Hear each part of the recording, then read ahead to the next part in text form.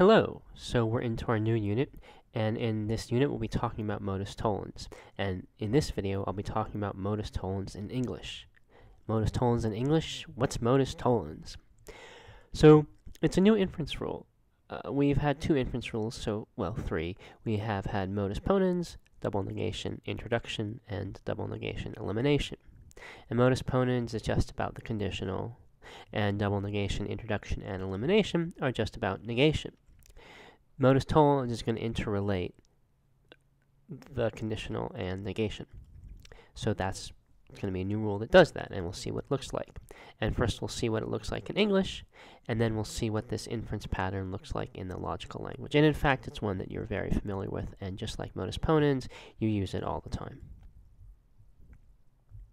So imagine you're in the airport.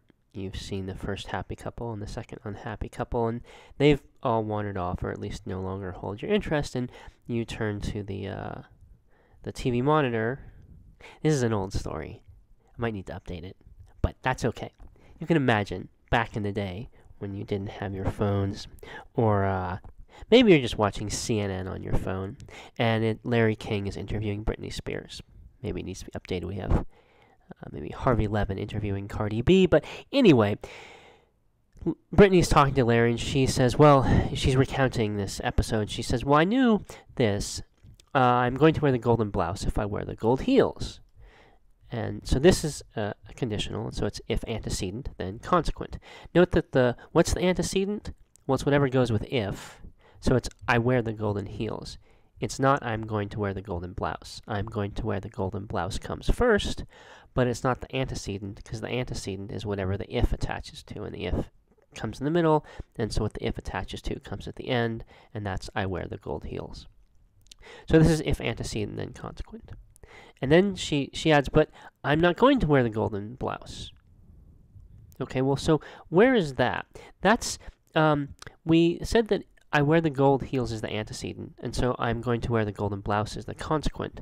So this is the negation of the consequent. This is not the consequent. She's saying the consequent of that conditional is false. And what follows? Well, she says, hey, I'm not going to wear the gold heels. And she's right. That does follow.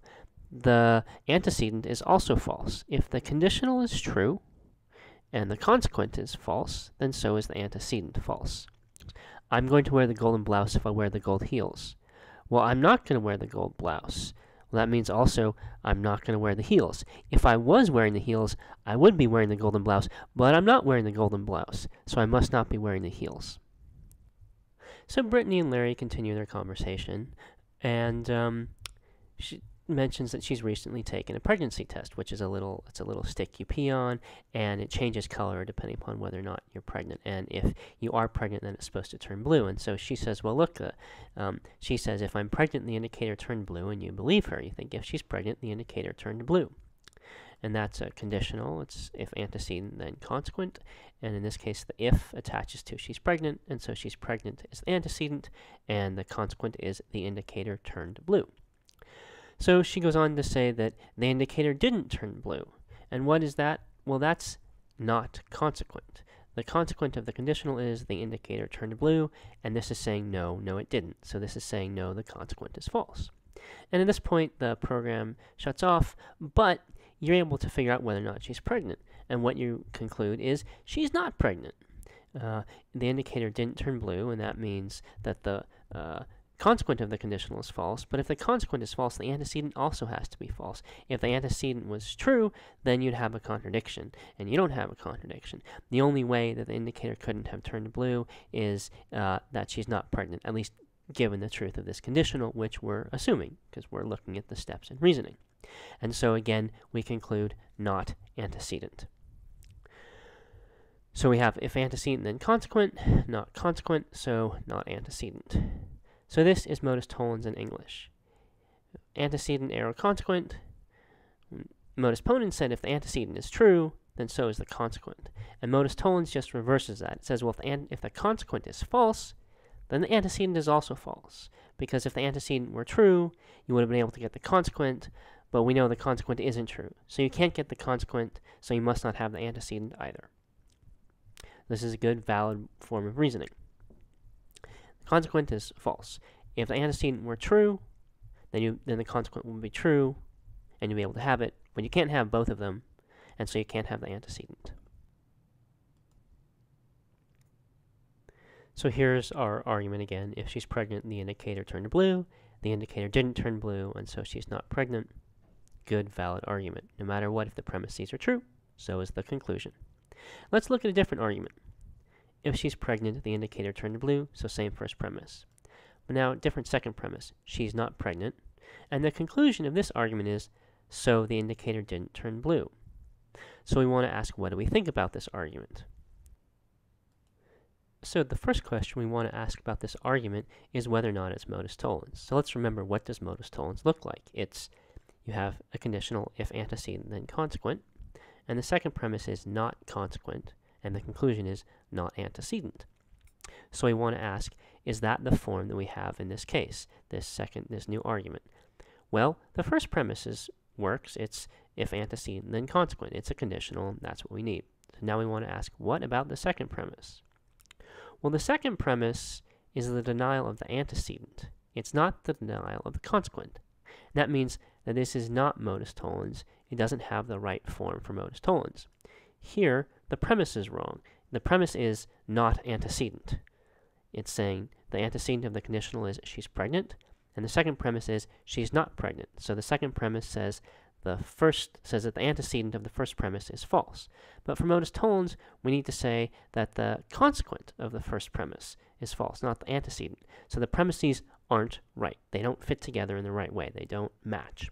We need the negation of the consequent, but we don't have the negation of the consequent in this case. So it's not modus tollens. And there's another reason why it's not modus tollens. The conclusion is also wrong. For modus tollens, what do we get? We get the denial of the antecedent as the conclusion.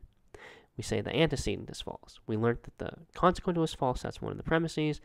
And so the conclusion is, oh, the antecedent is false as well, if it's modus tollens. And in this case, that's not what we have. In this argument, we have the denial of the consequent as our conclusion. So the conclusion also does not match the modus tollens form. So this inference is not at all a modus tollens inference. But now, there's another question, which is, okay, maybe it's not modus tollens, but is it valid? Right? Valid says if the premises are true, then the conclusion is true no matter what.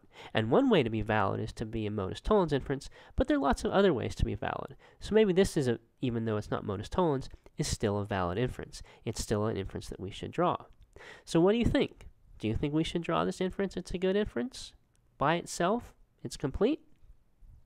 Not asking, maybe the conclusion is true. Maybe the premises make the conclusion more likely. That's not the question we're asking. We're asking, is it the case that no matter what, if the premises are true, the conclusion is also true? Are the premises of this argument connected in that way? Well, in fact, they aren't. This is an invalid argument. Why? Well, it's possible that the premises be true, and at the same time the conclusion false. How could that be? Well, suppose that pregnancy tests aren't perfect. And they could fail in two ways. They could be a false negative, so you're pregnant and you take it and it doesn't turn blue. That would be a false negative. It's saying you're not pregnant when you are. Or it could be a false positive. It could say you are pregnant when you're not. And that would be that could be quite a surprise, but that can happen. Pregnancy tests are not completely perfect, and maybe the little indicator got messed up or something. So if we just imagine that the pregnancy test is malfunctioning and it gives you a false positive result. So in fact, you're not pregnant, but it nonetheless turns blue because it's malfunctioning. That could certainly happen. So we're imagining the situation is like this. The person who's taking the test is not pregnant. If they were pregnant, the indicator would turn blue. The conditional is true. If the person taking the test is pregnant, the indicator will turn blue. But also, it turns out the indicator is not working very well, and it's going to turn blue anyway, even if the person taking the test is not pregnant. So we have the second premise is true. The person taking the test is not pregnant. The first premise is true. If the person taking the test is pregnant, the indicator turns blue. But the indicator turns blue anyway, even though the person taking the test is not pregnant, and so the conclusion is false. And so this is an invalid argument. Okay, so good. We've seen modus tollens in English. It's this inference pattern, if antecedent, then consequent, and not consequent, therefore not antecedent. And we reason with this all the time. And there are other similar inference patterns that are not so good, like this one we just looked at. So in the next video, we're going to look at modus tollens in our formal language and how we turn it into symbols.